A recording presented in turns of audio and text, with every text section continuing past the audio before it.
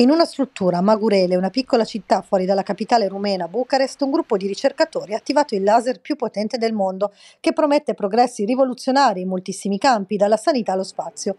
Ci sono grandi speranze per i possibili usi pratici, dal trattamento del cancro alla gestione dei rifiuti nucleari, fino alla rimozione dei detriti artificiali dall'orbita terrestre, come spiega Gerard Mourou, premio Nobel 2018, insieme con la canadese Donna Strickland, che sta seguendo il progetto della TACE.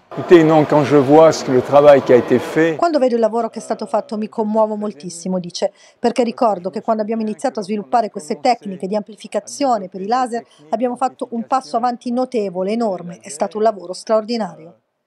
I numeri del progetto, finanziato principalmente grazie all'Unione Europea, sono impressionanti.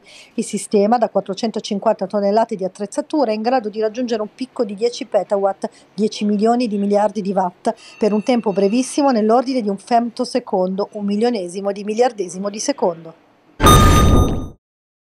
L'Airlander 10 è una sorta di dirigibile ibrido che si candida a essere un punto di riferimento per il trasporto aereo green del futuro.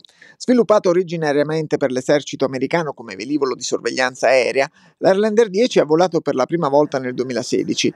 Lo ha ideato Bedford, a nord di Londra, l'azienda Hybrid Air Vehicles, che di recente ha presentato i modelli a grandezza naturale del propulsore della cabina di pilotaggio di questo rivoluzionario aeromobile che si differenzia dai dirigibili tradizionali. In pratica, grazie alla sua caratteristica configurazione, l'Airlander 10 consuma molto meno carburante dei velivoli tradizionali.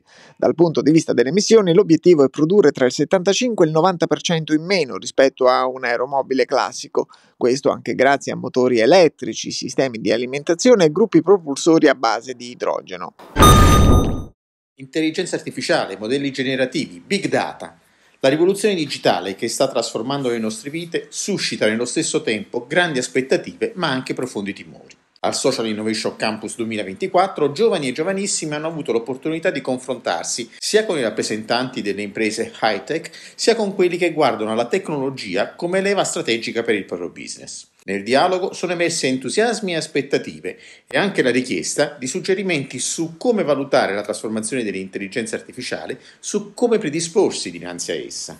Bisogna abbracciarla l'intelligenza artificiale generativa perché va vista come un copilota, come qualcuno che ci può aiutare a risolvere problemi automatici piuttosto che ripetitivi e focalizzarci invece su quelle che sono le caratteristiche distintive, come ho detto prima, la creatività.